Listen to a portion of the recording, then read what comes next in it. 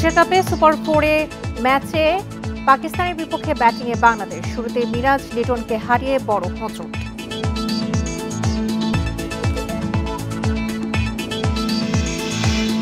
রাঙামাটির সাজেকে বেড়াতে যাবার পথে ঢাকা বিশ্ববিদ্যালয়ের এক শিক্ষার্থী অপহরণ, উদ্ধার অভিযানে নেমেছে নিরাপত্তা বাহিনী।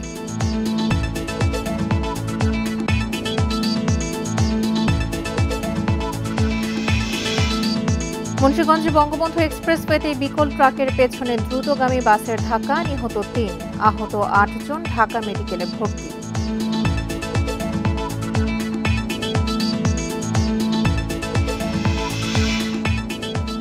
উত্তরের তিস্তা, ব্রহ্মপুত্র, যমুনার পানি কমলেও চর ও নদী তীর এখনো প্লাবিত। ফসল তলিয়ে থাকায় দুশ্চিন্তায় কৃষক।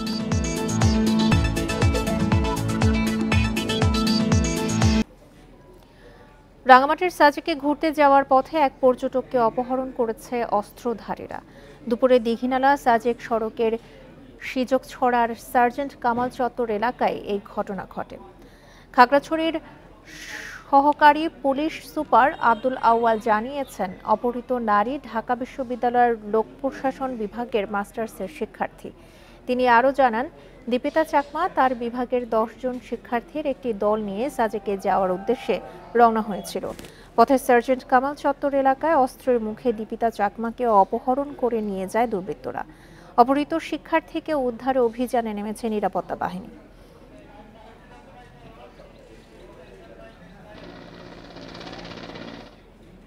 এ বিষয়ে আরো জানাতে খাগড়াছড়ি থেকে যোগ দিয়েছেন সহকর্মী সমীর মল্লিক। সমীর, কখন এই অপহরণের ঘটনাটি ঘটলো এবং দীপিতা চাকমাকে উদ্ধার করতে এখন অভিযানের সবশেষ তথ্য জানাবেন?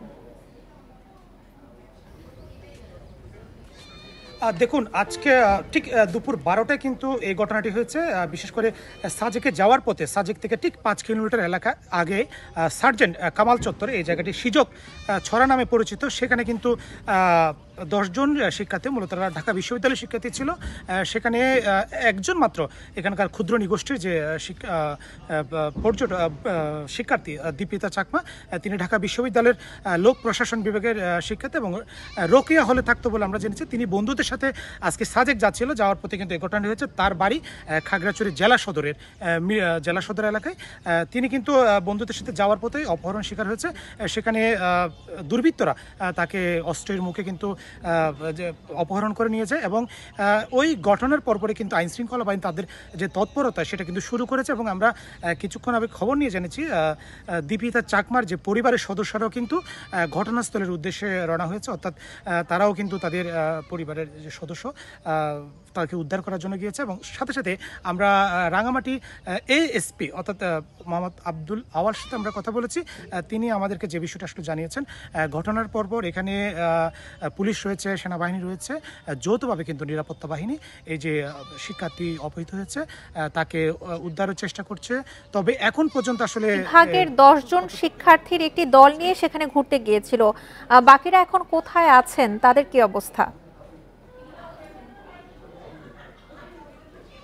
দেখুন, এখানে যে কারণে অপহরণটা হয়েছে বলে আমরা জানতে পেরেছি, এখানে যেহেতু অন্যান্য যে তার বন্ধুরা ছিল তারা প্রত্যেকেই বাঙালি শিক্ষার্থী ছিল, তিনি একমাত্র পাহাড়ি ছিল। ঠিক এই কারণেই ধারণা করা হচ্ছে আসলে বাঙালিদের সাথে ঘুরতে যাওয়ার কারণে শিক্ষার্থীকে তারা অপহরণ করেছে বলে আমরা প্রাথমিকভাবে জানতে পেরেছি।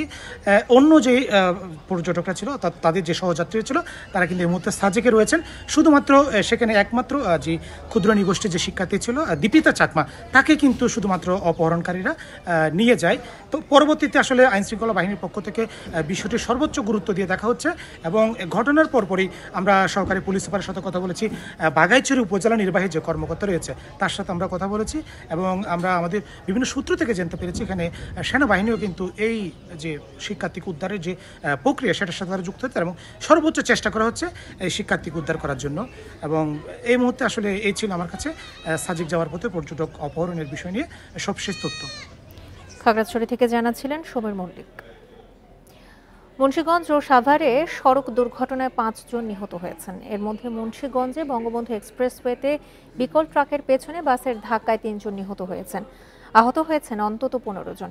আহতদের মধ্যে গুরুতর 8 জনকে ঢাকা মেডিকেলে ভর্তি করা হয়েছে। পুলিশ ও প্রত্যক্ষদর্শীরা জানায়, রাত 3:30টার দিকে রামের খোলা এলাকায় কুচিয়ামরা ব্রিজে একটি ট্রাকের চাকা নষ্ট হয়ে যায়।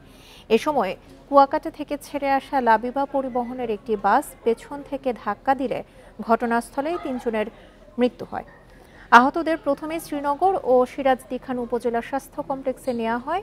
নিহত 3 জনের মরদেহ উদ্ধার করে হাসারা হাইওয়ে পুলিশ ফাঁড়িতে রাখা হয়েছে। এদিকে রাতে সাভারের আমিনবাজারে বাস চাপায় 1 জনের মৃত্যু হয়েছে। এছাড়া আশুলিয়ার পল্লী বিদ্যুৎ এলাকায় প্রাইভেট কারের ধাক্কায় এক অটোরিকশা চালক মারা গেছেন। এ সময় আহত হন 1 জন।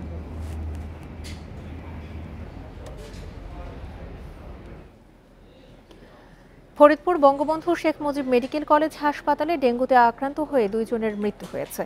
গত 24 ঘন্টায় জেলার বিভিন্ন হাসপাতালে ডেঙ্গু আক্রান্ত হয়ে নতুন করে 178 জন রোগী ভর্তি হয়েছে।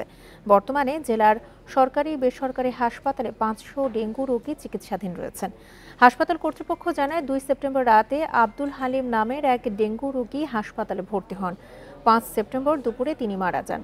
এছাড়া 4 সেপ্টেম্বর রাতে আলিম নামের এক তরুণ ডেঙ্গুতে আক্রান্ত হয়ে ভর্তির পরদিনই মৃত্যু হয় তার। তিস্তা ব্রহ্মপুত্র যমুনার পানি কমলেও চরাঞ্চল ও নদী তীরবর্তী নিচু এলাকায় এখনও পানি জমে আছে।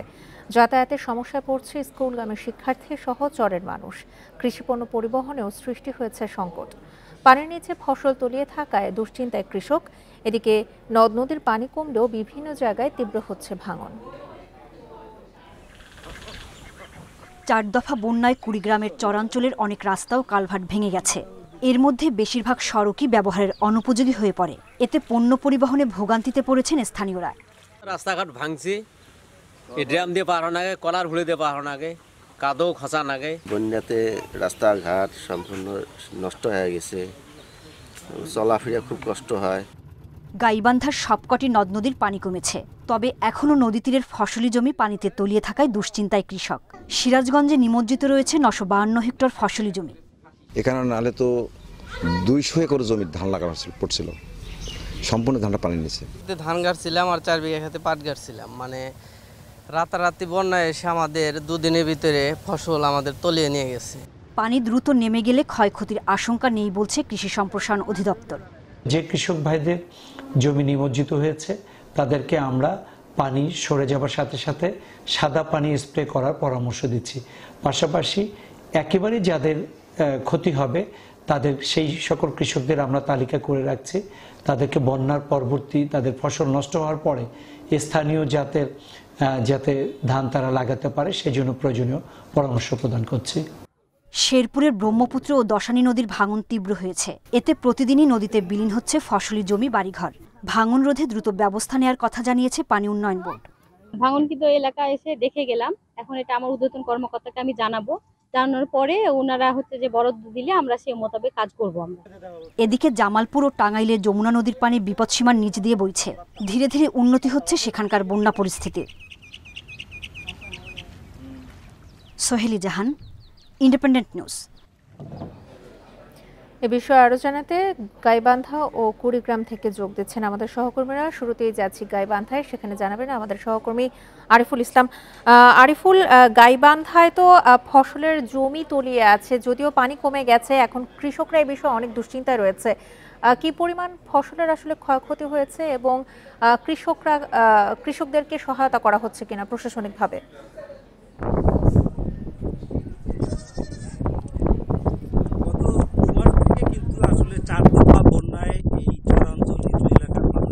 বলা যায় এই 4 দফা বন্যায় এই ফসলি জমি ক্ষয়ক্ষতি সহ আরেকটি বড় যে বিষয় ঘটেছে সেটি হচ্ছে যে এই অঞ্চলের মানুষের কাছে কিন্তু বন্যার থেকে অনেক বড় আতঙ্কের নাম হচ্ছে ভাঙন।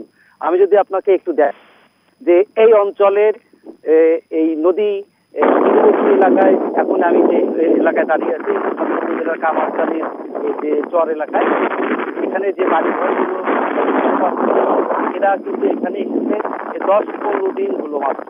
অন্য একটি চর থেকে ভেঙে তারা এখানে এসেছে এবং এখানেও এখন দেখা দিয়েছে ভাঙন। তারা আতঙ্কে রয়েছে যে আবার এখান থেকে কবে তাদেরকে অন্যত্র যেতে হয়। আর কৃষি বিভাগে আমরা যদি জেনেছি যে এবছর এ মৌসুমে আমনের লক্ষ্যমাত্রা ধরা হয়েছে 1,27,000 হেক্টর জমিতে চাষ করা হবে। তো কৃষি বিভাগ সূত্র যেটা জানিয়েছে সেটি হচ্ছে যে এই রোপা আমন সহ বিভিন্ন শাকসবজি প্রায় 10,000 হেক্টর জমি পানিতে নিমজ্জিত হয়েছিল, যেগুলোর কিছু কিন্তু এখন পানি নামতে শুরু করেছে। তারা যেটি বলছেন যে যদি দ্রুত পানি নেমে যায় তাহলে তেমন কোনো বড় ধরনের ক্ষতির আশঙ্কা করছে না কৃষি বিভাগ। আর পাশাপাশি যারা ক্ষতিগ্রস্ত হবে কৃষি বিভাগ জানিয়েছে যে তাদের তালিকা করে তাদেরকে প্রণোদনা দেওয়ার ব্যবস্থা করা হবে বলে নিশ্চিত করেছেন।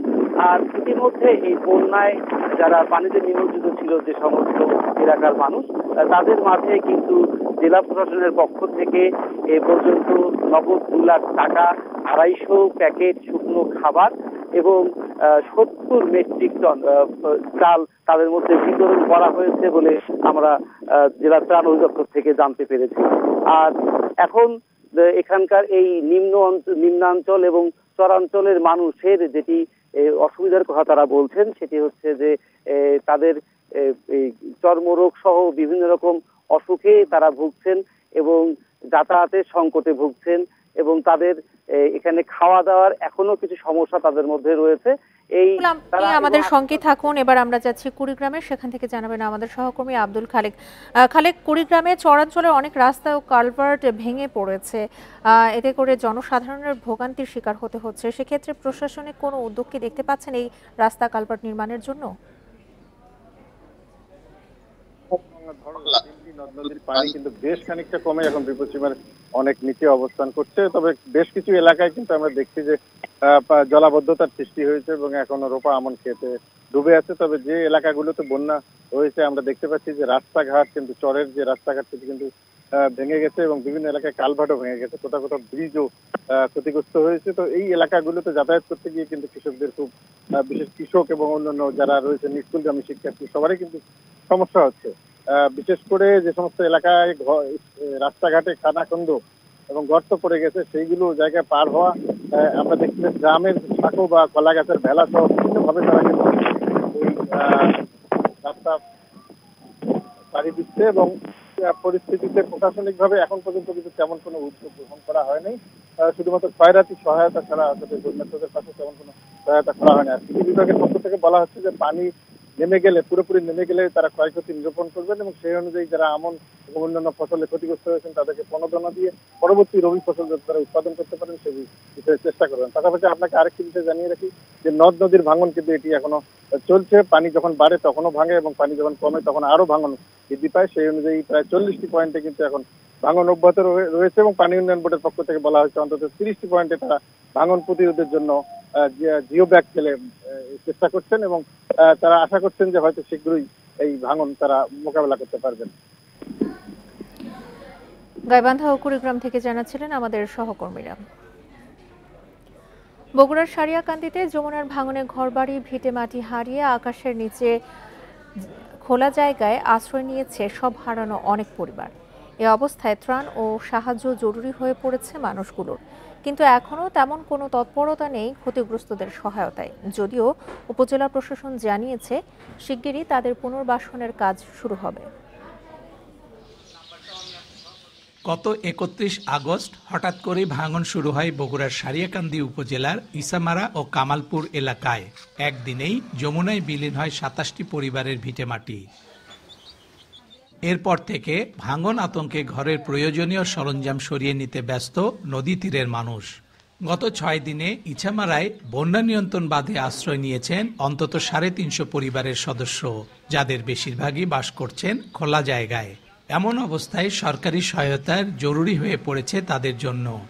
ইছামারা গ্রাম সব চলে গেছে, ডুবে গেছে, যার পরে আমরা সব লোকজন রাস্তার উপরে আছি। বাড়ি ঘর 40 ট্রেনে ডেবে গেছে, গাছ গোছালি শুদ্ধে ডেবে গেছে, গরু কি নেই, খালি ঘরই ডেবছে, আর জিনিসপাতি কিছুই বেরিয়ে হয়নি।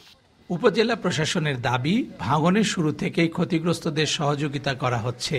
শীঘ্রই তাদের পুনর্বাসন কাজও শুরু হবে বলে জানিয়েছেন উপজেলা নির্বাহী কর্মকর্তা।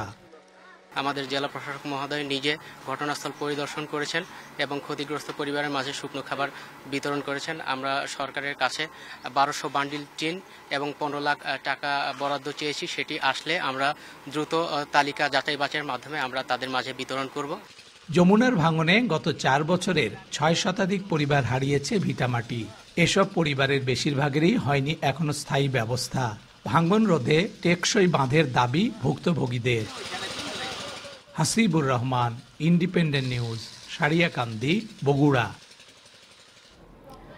নানামুখী সমস্যার জেরে বিপাকে সারা দেশের পাট চাষিরা। একদিকে বন্যা সহ বৈরী আবহাওয়ায় পাটের ফলন কমেছে, অন্যদিকে রপ্তানি কমায় দেশের বাজারেও কমেছে কাঁচা পাটের চাহিদা। এর ফলে কাঙ্ক্ষিত দাম পাচ্ছে না কৃষক।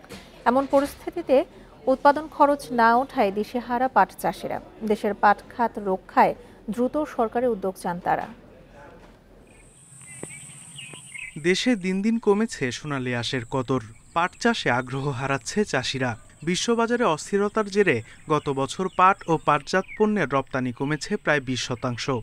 আগে লাভবান হলেও এখন পাট চাষিদের উৎপাদন খরচই আর উঠছে না। জয়পুরহাটে এবছর পাট চাষ হয়েছে মাত্র 3118 হেক্টর জমিতে। মৌসুমের শুরুতে খরার কারণে বিঘা প্রতি উৎপাদন পাওয়া গেছে 6 থেকে 7 মণ। এদিকে বাজারে পাটের চাহিদা কমায় গত বছর প্রতি মণে 3000 টাকা মিললেও এবছর বিক্রি হচ্ছে সর্বোচ্চ 2300 টাকায়। পাটে খুবই লস, কারণ দাম নাই। এবার পাটের ফলনও কম, কিন্তু খরচ বেশি। একই পরিস্থিতি কুড়িগ্রামেও। পাটের দাম কমায় লোকসানে কৃষক। নিচু এলাকায় বন্যার কারণে দ্রুত পাট কেটে ফেলায় ফলনও হয়েছে কম। মিলগুলো কাঁচা পাট কেনা শুরু না করায় বাজারে দাম পড়তি। এলাকায় সরকারি ক্রয় কেন্দ্র থাকলে ভালো দাম পাওয়া যেত বলছেন চাষিরা। বন্যার কারণে পাট বাড়ি তলিয়ে যাওয়ায় পাট আগাম কাটতে হয়েছে, যার কারণে পাটের ফলন অনেকাংশেই কম হয়েছে। গোপালগঞ্জে পাটের বাম্পার ফলন হলেও পানির অভাবে পাট জাগ দিতে বিপাকে কৃষক। পর্যাপ্ত বৃষ্টি না হওয়ায় জাগের জন্য অন্য জায়গায় নিতে হচ্ছে পাট। এতে খরচ বাড়লেও বাজারে ভালো দাম মিলছে না। বই খাতার করবো না, যা করছি ভালোই করছি, এরপর ছেড়ে দেবো। এখন পাট হাটে আনি 2000 টাকা খরচ, 1800 টাকা বেচতে হয়। পাটের উৎপাদন ব্যয় উঠবে কিনা এ দুশ্চিন্তায় মেহেরপুরের কৃষক। কৃষকদের এই লোকসানের জন্য অনাবৃষ্টি ও জলবায়ু পরিবর্তনকে প্রধান কারণ হিসেবে দেখছে কৃষি সম্প্রসারণ অধিদপ্তর। পানি না থাকার কারণে দূরে ভ্রমণ নিয়ে যেতে হচ্ছে, বা গর্ত করে পানি দিয়ে সেখানে পাট প্রস্তুত হচ্ছে। এতে আর্থিকভাবে খরচ বেড়ে যাচ্ছে। সেক্ষেত্রে কৃষকদের লাভ হওয়ার সম্ভাবনা সীমিত হয়ে যাচ্ছে। দেশে পাট খাত রক্ষায় পলিথিনের ব্যাগ ও নাইলনের রশির মতো কৃত্রিম তন্তুর বদলে পাটের ব্যাগ, রশি ও বস্তার ব্যবহারে গুরুত্ব দেওয়া হলে আবারও ঘুরে দাঁড়াতে পারে দূর অতীতের এই সোনালী আঁশ। Sadequr Rahman Siddiqui, independent news. যাত্রী সংকটের কারণে 1 বছর আগে ঢাকা বরিশাল রুটে বন্ধ হয়েছে নভোএয়ার। একই কারণে কাল থেকে বন্ধ হচ্ছে ইউএস বাংলার ফ্লাইট। বিমানের ফ্লাইটও সপ্তাহে 6 দিনের পরিবর্তে চলছে 3 দিন। যাত্রী ও ট্রাভেল এজেন্সিগুলো বলছে পর্যাপ্ত যাত্রী পাওয়ার পরও এই ধরনের সিদ্ধান্ত অযৌক্তিক। পদ্মা সেতু চালুর পর আকাশপথে যাত্রী কমেছে ঢাকা বরিশাল রুটে। বছরখানেক আগেও বরিশাল বিমানবন্দরে দিনে 11টি ফ্লাইট ওঠানামা করেছে। এর মধ্যে বিমানের ফ্লাইট চলেছে সপ্তাহে 6 দিন, আর প্রতিদিন চলাচল করেছে ইউএস বাংলার ফ্লাইট। যাত্রী সংকটের কারণ দেখিয়ে এবার বন্ধ করে দেয়া হচ্ছে ইউএস বাংলার ফ্লাইট। এ বিষয়ে যোগাযোগ করা হলে কোনো মন্তব্য করেননি ইউএস বাংলা কর্তৃপক্ষ। একই কারণে বিমানের ফ্লাইটও সীমিত করে 3 দিন চালানোর সিদ্ধান্ত হয়েছে। যখন পদ্মা সেতুটা হয়ে গেল তখন প্যাসেঞ্জার দেখা গেল যে খুব ইজিলি তারা মুভ করতে পারছে, বাই রোডে যেতে পারছে, আর তখন আস্তে আস্তে করে একটু কমে গেল। এখন বর্তমানে আমাদের হচ্ছে সপ্তাহে 3 দিন করে ফ্লাইট অপারেট হচ্ছে। জরুরি প্রয়োজনের জন্য হলেও এই রুটে উড়োজাহাজ চালু রাখার দাবি যাত্রীদের। আর ট্যুরিস্ট ও ট্রাভেল এজেন্সিগুলো বলছে যথেষ্ট যাত্রী পাওয়ার পরও ফ্লাইট কমানো বা বন্ধের যৌক্তিকতা নেই। যাত্রী তো সবসময় ফুলফিল দেখি আমি গতবারও চিটং গিয়েছি, এবার আমি বরিশাল আসলাম, মাশাআল্লাহ মানুষ ভরা মানুষ আছে। আগে এখানে 6টা বিমান ছিল অ্যাভেলেবল, তারপরে 4টা হয়েছে, তারপরে 3টা হয়েছে, আস্তে আস্তে কমে যাচ্ছে, অ্যাভেলেবিলিটি নাই। তো একটা ফ্লাইট আপনার তার কস্ট বেয়ার করতে বা সাস্টেন করতে 30 থেকে 40% প্যাসেঞ্জার হলে সে তার কস্ট বেয়ার করতে পারে। সেখানে আপনার 80% প্লাস বা 90% প্লাস প্যাসেঞ্জার হলেও সে রুট ক্যান্সেল করতেছে। এটার আসলে কি উদ্দেশ্য আমি জানি না। আকাশপথে যোগাযোগের গুরুত্ব বিবেচনায় বরিশালে ফ্লাইট চালু রাখতে উদ্যোগের কথা জানিয়েছেন জেলা প্রশাসক। আকাশপথে যাতে ফ্লাইট সংখ্যা যাত্রী যদি চাহিদা থাকে এবং সেই অনুযায়ী যাতে এখানে যারা ফ্লাইট পরিচালনা করেন যাত্রীর চাহিদা অনুযায়ী ফ্লাইট পরিচালিত হয় সে বিষয়ে সংশ্লিষ্ট কর্তৃপক্ষের মাধ্যমে তাদের সাথে আমরা কথা বলবো। এর আগে 2022 সালের আগস্টে যাত্রী সংকটের কারণ দেখিয়ে এই রুটে বন্ধ করে দেয়া হয় নভো এয়ারের ফ্লাইট। Independent news. এ নিয়ে আরো জানাতে বরিশাল থেকে যোগ দিচ্ছেন সহকর্মী মুরাদ আহমেদ। মুরাদ, আগামীকাল থেকে ইউএস বাংলার ফ্লাইট ঢাকা বরিশাল রুটের ফ্লাইটটি বন্ধ হয়ে যাচ্ছে, সেক্ষেত্রে মূল কারণ আসলে কি? দেখো, আজ বিকেল 5:40 বরিশাল থেকে ফ্লাই করবে শেষ ফ্লাইটটি। হ্যাঁ, তো আপনি একটু দেখুন, আমার পেছনে রয়েছে বরিশালের মানে প্রাণ কেন্দ্রে ইউএস বাংলার অফিসটি। হ্যাঁ, এর কার্যক্রম আমি কিছুক্ষণ আগে গেলাম, এখানে ঠিক কার্যক্রম চলছে। এখন মনে হচ্ছে যে এটা কি বলে ট্রাভেল এজেন্সির মতো কাজ করে যাচ্ছে, এরা বোধহয় থাকবে এখানে, নতুন অফিসটি নেওয়া হয়েছে। বিষয় একটা, আজকে 5:10 যে ফ্লাইটটি বরিশালে ল্যান্ড করবে, এইখানে ঢাকা থেকে 32 আসনের এই বিমানটিতে 72 আসনের এই বিমানটিতে 72 জন যাত্রী নিয়ে আসছে এবং 5:40 বরিশাল থেকে যাবে, সেখানে যাচ্ছে 54 জন যাত্রী নিয়ে। অর্থাৎ ঢাকা থেকে 100% ফিল আপ, বরিশাল থেকে 75% ফিল আপ।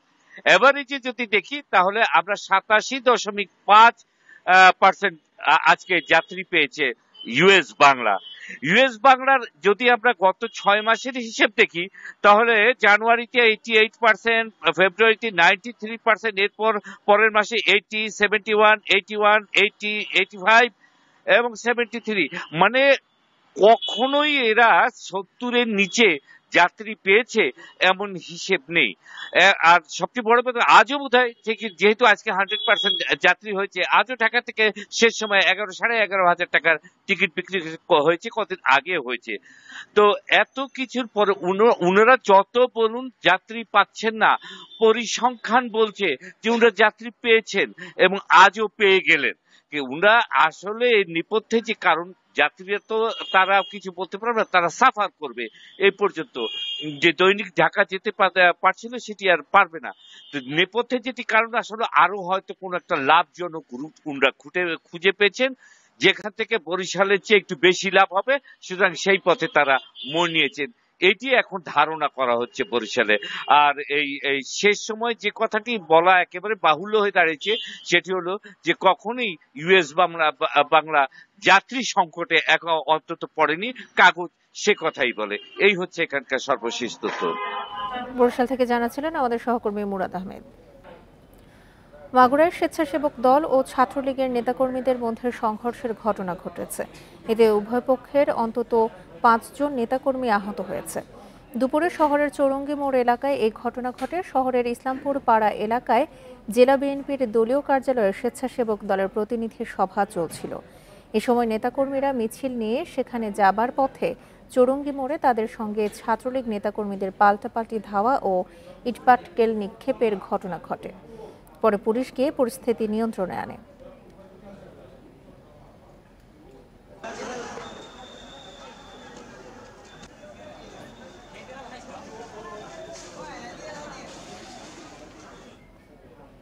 সারা দেশে যথাযোগ্য মর্যাদা ও ধর্মীয় ভাবগাম্ভীর্যের মধ্য দিয়ে জন্মাষ্টমী উদযাপন করছেন সনাতন ধর্মাবলম্বীরা।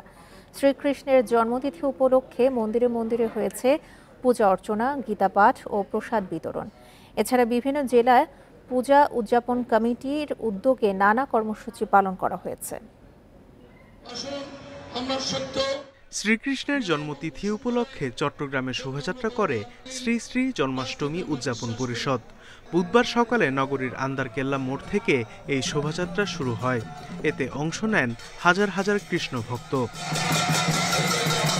শোভাযাত্রা থেকে দেশের সব জেলায় মডেল মন্দির প্রতিষ্ঠা এবং জন্মাষ্টমী ছুটি 2 দিন করার দাবি জানানো হয়।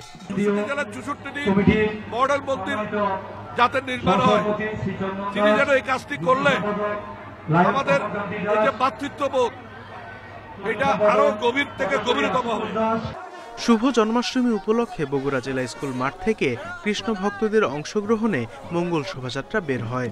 এছাড়া জেলাটির মন্দিরে মন্দিরে আয়োজন করা হয় পূজা অর্চনা, প্রসাদ বিতরণ এবং অঞ্জলি প্রদান কর্মসূচি। দিনব্যাপী কীর্তন, গীতাপাঠ সহ যথাযোগ্য মর্যাদায় জন্মাষ্টমী পালন করা হয় বরিশালে। দিবসটি উপলক্ষে সকালে নগরীর লাইন রোডে সমাবেশের আয়োজন করা হয়। এর আগে বিভিন্ন মঠ মন্দিরের ভক্তরা ভগবান শ্রীকৃষ্ণের রূপ নিয়ে শোভাযাত্রায় অংশগ্রহণ করেন। কেন এই অনুষ্ঠান হয়, কিসের জন্য হয় এবং এরা এদের সম্পর্কে মানে ভগবান সম্পর্কে, রাস সম্পর্কে, ভগবানের লীলা সম্পর্কে যেন জানতে পারি, এই জন্যই আজকে আমরা এরকম সেজেছি। সিলেটে সকালে সার্বজনীন জন্মাষ্টমী উদযাপন পরিষদের আয়োজনে শোভাযাত্রা অনুষ্ঠিত হয়। শোভাযাত্রাটি মির্জা জাঙ্গাল নিম্বাক আশ্রম থেকে শুরু হয়ে নগরীর বিভিন্ন সড়ক প্রদক্ষিণ করে। এছাড়া আরতি, আলোচনা সভা, নাম কীর্তন, চিত্রাঙ্কন সহ শিশুদের নানা প্রতিযোগিতার আয়োজন করা হয়। ভগবান শ্রীকৃষ্ণের জন্মদিনে আমরা প্রার্থনা করি জগতের সকল মানুষের সুখ, শান্তি এবং বাংলাদেশের সমৃদ্ধি। রাজশাহীতে দিবসটি উপলক্ষে নগরীর 0 পয়েন্ট হনুমান মন্দিরের সামনে থেকে শোভাযাত্রা বের করা হয়। নানা আয়োজনে শ্রীকৃষ্ণের জন্মদিন উদযাপন করা হয়েছে নেত্রকোনা, হবিগঞ্জ, ঝালকাঠি, নোয়াখালী, সিরাজগঞ্জ সহ দেশের সব জেলায়। Sadequr Rahman Siddiqui, independent news. এদিকে জন্মাষ্টমী উপলক্ষে বেনাপোল ও হিলি স্থলবন্দরে আমদানি রপ্তানি কার্যক্রম বন্ধ রয়েছে, তবে পাসপোর্ট যাত্রী যাতায়াত রয়েছে স্বাভাবিক। বেনাপোল স্থলবন্দরে ছুটির দিনেও সকাল 11টা পর্যন্ত 2000 পাসপোর্টধারী যাত্রী যাতায়াত করেছে বলে জানিয়েছে ইমিগ্রেশন কর্তৃপক্ষ। তবে আমদানি রপ্তানি বন্ধ থাকায় বন্দরে আটকা পড়েছে 8 শতাধিক পণ্যবাহী ট্রাক। হিলি স্থলবন্দরেও আমদানি রপ্তানি সহ সকল কার্যক্রম বন্ধ আছে, তবে দুদেশের মধ্যে পাসপোর্ট যাত্রীদের জন্য ইমিগ্রেশন চেকপোস্ট খোলা রয়েছে। বৃহস্পতিবার সকাল থেকে আমদানি রপ্তানি ও কাস্টমস কার্যক্রম সচল হবে। চট্টগ্রামের পতেঙ্গায় লালদিয়াচরে বিশ্বখ্যাত শিপিং ও লজিস্টিক প্রতিষ্ঠান মার্স্ক লাইনের টার্মিনাল নির্মাণের প্রস্তাবে সায় দিয়েছে চট্টগ্রাম বন্দর। এটি বাস্তবায়ন হলে আন্তর্জাতিক প্রেক্ষাপটে বন্দরের মান বহুগুণে বেড়ে যাবে বলছে কর্তৃপক্ষ। বন্দর ব্যবহারকারীরা বিদেশি প্রতিষ্ঠানকে স্বাগত জানালেও দেশের স্বার্থ অক্ষুণ্ণ রাখতে যাচাই বাছাই এবং শর্ত নির্ধারণের তাগিদ দিয়েছেন।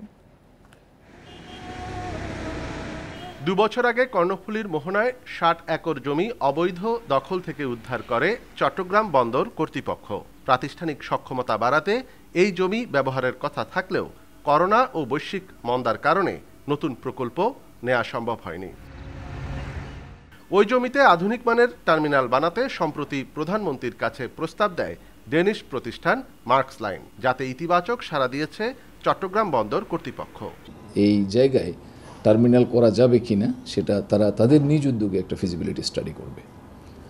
যদি এই টেকনিক্যাল ফিজিবিলিটিতে যদি এটা ওকে হয়, এটা ভায়াবল হয়, দেন তারা সরকারের সাথে আমাদের সাথে নেগোশিয়েট করবে কিভাবে করতে পারে, দেন দে উইল প্রসিড। বন্দর ব্যবহারকারীরা বলছেন বিশ্বের দ্বিতীয় বৃহত্তম শিপিং প্রতিষ্ঠানের বিনিয়োগে নতুন সুযোগ তৈরি হবে দেশের আমদানি রপ্তানি খাতে।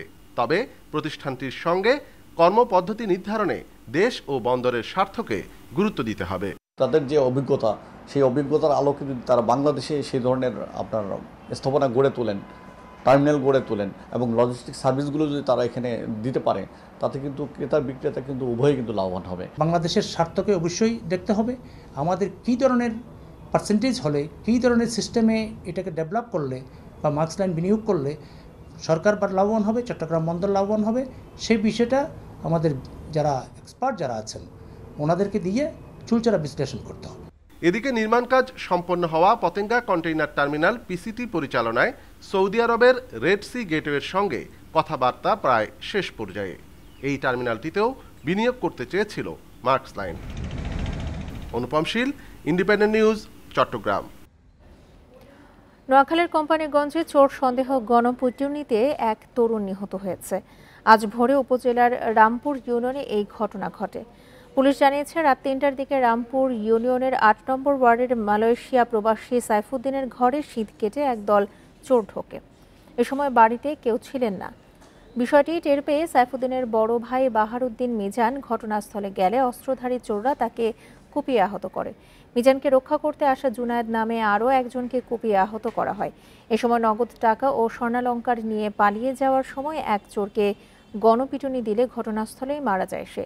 নিহত মোশাররফ হোসেনের বিরুদ্ধে বিভিন্ন থানায় 10টি মামলা রয়েছে।